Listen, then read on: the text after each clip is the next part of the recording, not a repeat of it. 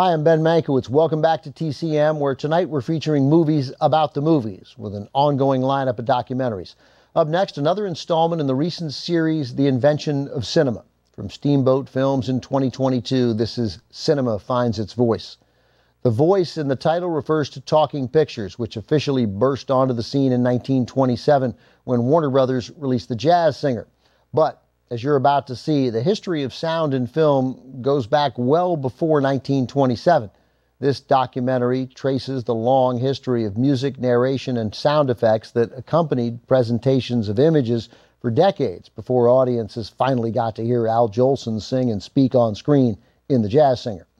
Even though the film industry produced only silent pictures in its first 3 decades, sound often played a role in one way or another, and the transition from silence to talkies was much more gradual than we often imagine it was. From 2022, narrated by our good friend Leonard Maltin, here's The Invention of Cinema. Cinema Finds Its Voice.